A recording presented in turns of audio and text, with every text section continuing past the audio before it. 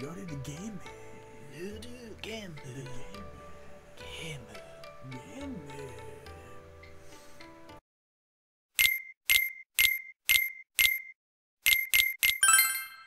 Hello, everybody. I'm Cameron. I'm Michael. And this is the Game Squad. Game Squad. The Game Squad.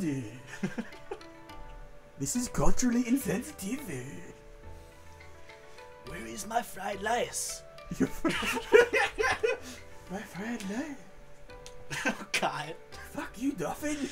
Fuck you, Will. Welcome to Shitty Sushi.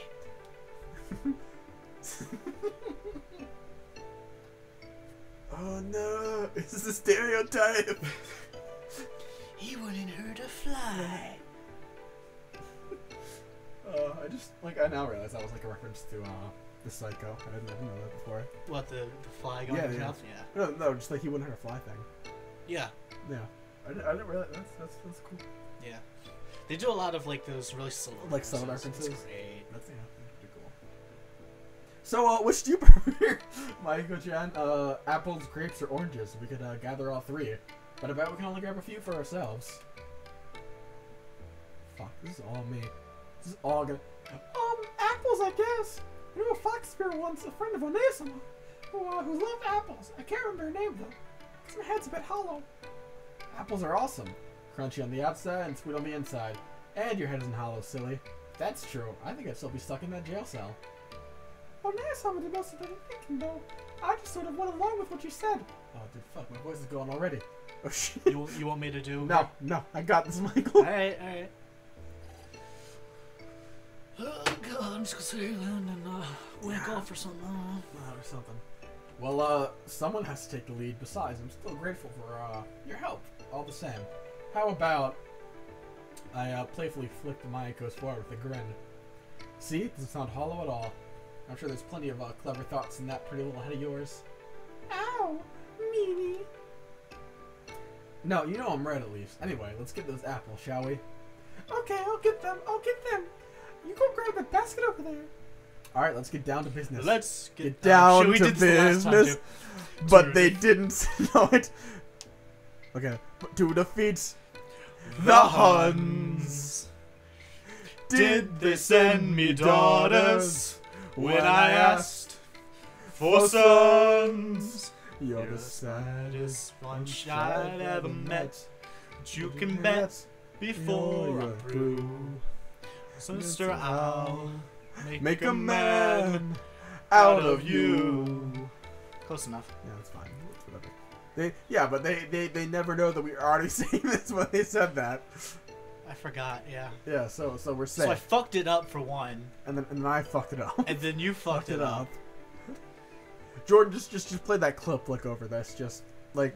That's what I did. Straight from the Disney Channel. Disney XD in the background. Feeling hyped, I went to grab some of the basket stacked nearby and returned to Mayako, who had started climbing one of the trees. The girl looked accustomed to climbing, but her small hands had me a bit worried. Hanging from the branch with just her legs, she checked to see if the apples were ripe. Mayako, be careful, you might slip. Ow! The girl had thrown an apple at me, and while my reflexes let me catch it with an ease, the force behind it still slung my palm a little. Of course, it did exaggerate a bit for the girl. Haha, I'll be fine, Taka-kun. I've been climbing these trees all my life. Even the most experienced climbers end up running the trouble if they aren't careful. 127 hours. Yeah, exactly. Poor David Franco. Lost an arm. Yeah. I smiled weakly at the girl's excited attitude, placing the apple I caught into the basket. Could you imagine if he was just that devoted? He's like, I'm gonna cut off my arm for this. I'd respect him more for that. Yeah. Yeah. That'd be crazy. Like, he didn't even need to do it. Yeah, but he just sat there for 127 hours and then was like, you know what? I've done my time here, but I still haven't paid my sentence. I gotta cut off an arm. I feel like he'd do that. He's into like arts and shit like that. Like, I feel like he'd take his character there. That's true. It's James Franco, not David Franco. That's his little brother. Yeah, David's cool too. Yeah, he is. He's an older copy. Then their older brother too. I think it's They Thomas. have an older brother? Yeah, all three of them act. And Really? I think their oldest brother got into it first. Isn't known for anything really. Yeah. Then James became famous, and then And David then came David after. afterward. Shit, really? Yeah. Damn. Yeah. And there's Philip DeFranco, the lesser known. Yeah, the lesser known. He's a cousin. Yeah, Cause he's he's like the son of like one of them. That's why he's DeFranco. Yeah. Like he's, of. Yeah. He's like Frankie from the Jonas Brothers, like the. He's adopted. Yeah.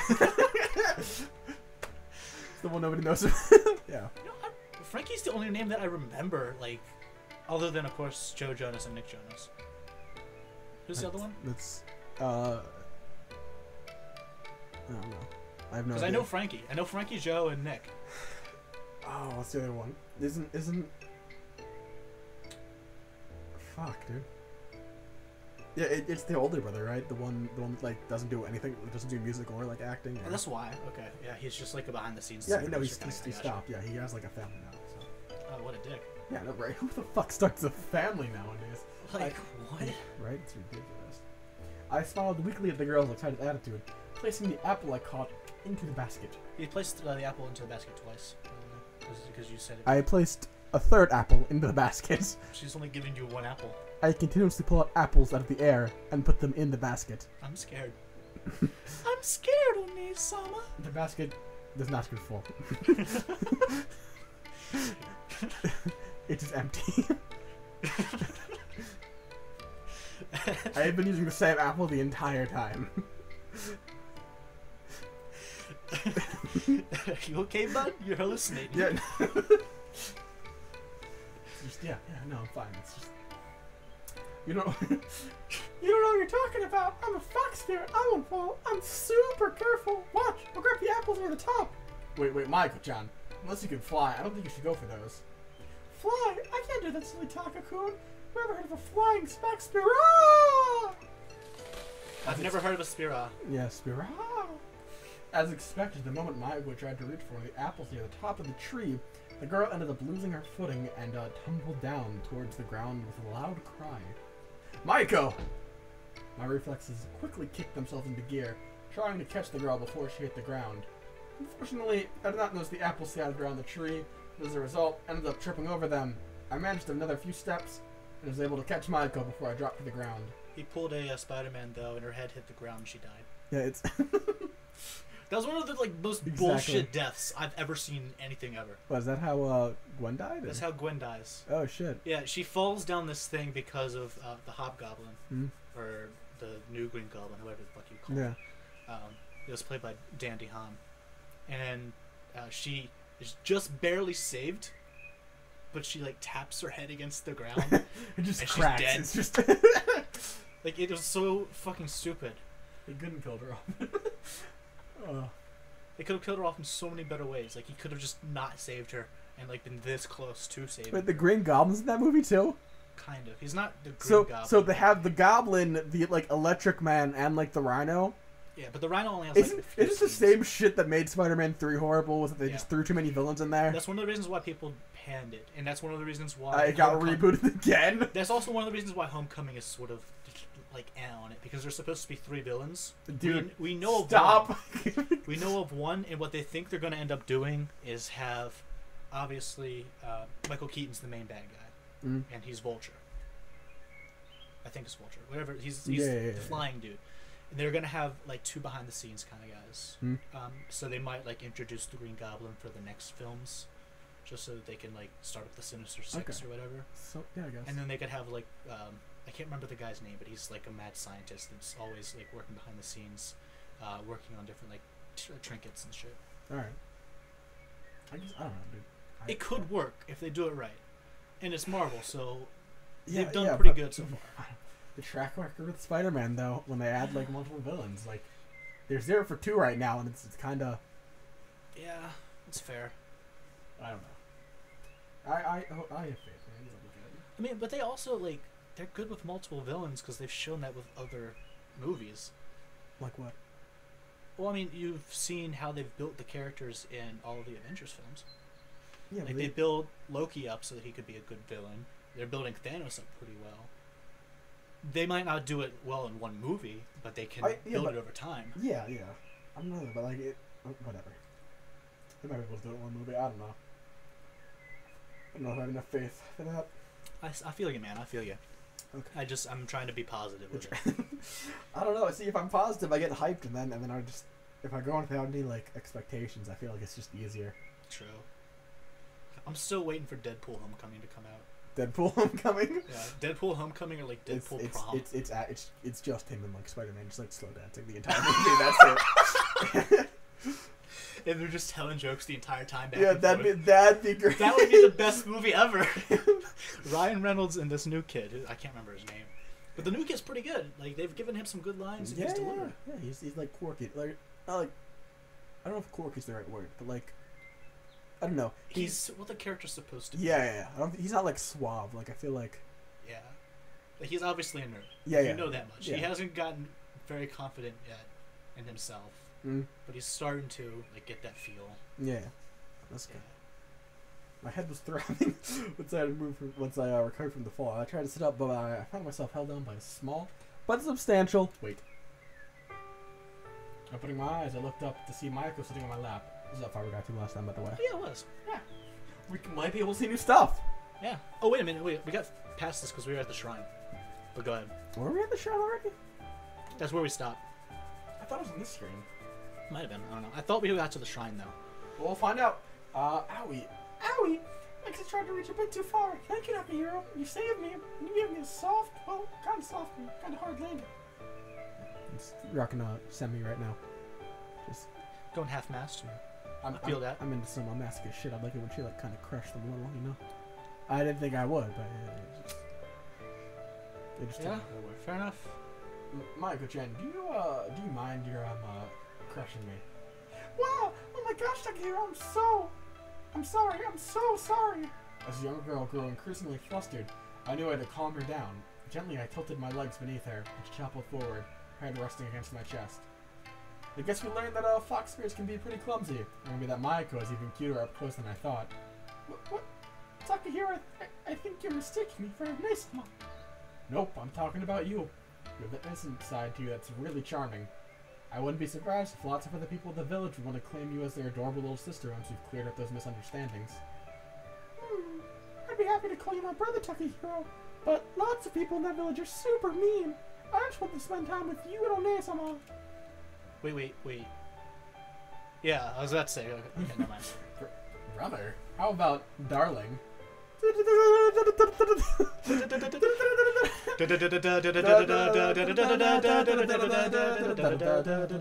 Duel! I've actually they've done that before. It's time to That's great. It is. Darling, I don't know if I'm ready for that. Really? I think we'd be a cute couple. A hero and a fox spirit. When did we become a hero? I thought we haven't done shit. We're supposed to be the hero, I guess. Only we said that. Literally. Us and the Elder. The Elder like suggested a possibility. But he never like confirmed it. True. A hero and a fox spirit living happily ever after. It's just a good state too. We could raise a little family. I mean, we already have a house, so we wouldn't have to worry about that. I mean, you could raise a family of two different species, so that kind of fucks you up. Hey, horses and donkeys, man. They make that mule. Yeah, but what about their kids just can't procreate. A human and a fucking fox, though. Hey, they said I couldn't teach llamas how to drive, and I did. Yeah. I guess that's from like a commercial, right? That's from Astif. Yeah, that's from Astif. They said I could never teach a llama how to drive. No, llama, no. No. Yeah. Thank you. I knew this reference. I just couldn't remember. And any guy from my world would kill every pretty wife like you. I held back a chuckle, knowing all too well that my teasing was taking effect, and yet I was also happy to see her spirits seemingly lifted. Thank you, Takani. I think Taka-kun would be better. Machiko probably wouldn't like another sibling, but I'm glad you cheered up. You didn't seem to happy earlier. The way your tail and ears were hanging low reminded me of a scolded puppy. Huh? Oh right. I was just thinking is all. You know, about that spell I wanted to try, the one that needs silky wedding undies? Wedding sash. Yeah, it's kind of like a belt that the bride wears during the wedding ceremony. I thought any spell involving panties would be a good idea to cast. Oh, I thought it was like wedding undies that you wear on your wedding night. What's that called? A garter. Yeah, that's it. It's not really Undies, yeah, but like it's essentially. It's not supposed to be worn on the wedding night. It's supposed to be worn on the wedding. And you take it off after the wedding. You take it off, and then the guy who catches the garter and the girl who catches the what you call it, they're supposed to have him move the garter up her leg. Up her leg. Yeah, okay. And however far he gets up her leg, is how many years he's supposed to like be married to his next girl or whatever. Wait, how? Like what? Yeah, it's like, a very weird tradition. So like, could I just like? How you can't be that difficult to put on, right? Can I just like difficult? Just like go, like shove it like all the way up like to like your upper thigh and just like ram it up there? Not like that sounds weird, but like you know what I mean. Like normally what you do is because you're trying to make like a show for all the people. It's supposed to be like a fun, merry time. Plus, I mean, you're trying to make the girl feel a little bit like nervous, while you are also nervous, and so like you do it sort of sexily up the leg. Sexually putting like this. Essentially like a band around her leg. That's at least all that I've seen. Every time I've seen it, that's how it's gone. It's been weird as fuck, but it's cool, I guess. It's been super weird. Anyway, the spell. I don't know why, but I've wanted to try it for a while now. And well, it's a gate spell. Not like those temporary ones. Those are easy to make. A permanent one, like a portal to a different place. It sounds interesting. But are you sure it's safe? Silly talking, Eve. That's not the point. The spell, it might be able to help you. Well, that's good and all. I prefer not ending up in the middle of a sea or like a live volcano. I think we should be a bit more careful with your magic. I'm a good mage. That's what Harry said when he told Atlantis he had a solution to their water shortage. What is Atlantis? A city with high ambitions, sunk into the deep due to poor management. Sweet. Is Harry just a random name? Yeah, see, I don't know. I don't know. Like, I'm like, did Harry Potter do that? I'm like, what the? That's what I thought of when he was talking about mages. Like, Harry, you're the chosen one. I don't know how to do the water shortage thing. I don't know. Jordan, pull up a Wikipedia page about the mythos of Atlantis. And just like scroll through it or whatever. Yeah, and then we got it. Perfect. Thank you. Alright, thanks, man. Yeah. Anyway, I think it's best if we get an explorer's opinion before we try anything. An explorer's opinion? Experts, yeah, explorers. Close enough. Yeah, they both start with EX and per. EXP, you mean? Yeah. And, explore and explort. Close enough. Yeah. Close enough. We're going to visit Sakura anyway, so maybe she'll be able to tell us if your spell will get me home. Wow, but Su-chan told me I shouldn't use magic at all. She said it was only for her use or something. Maybe she had a reason saying that. Like maybe, I don't know, your spells have side effects, like ending the episode right now. Ba-boom! That was a good joke. Thank you. Yeah, it's a good transition. I'm proud of myself. That was pretty good, man. Yeah. Anyway, my name's Michael from the Jack and 13. I'm Cameron from CamSauce 505. And this has been the Game Squad's Sakura Spirit. Thank you for joining us. We'll see you guys next time.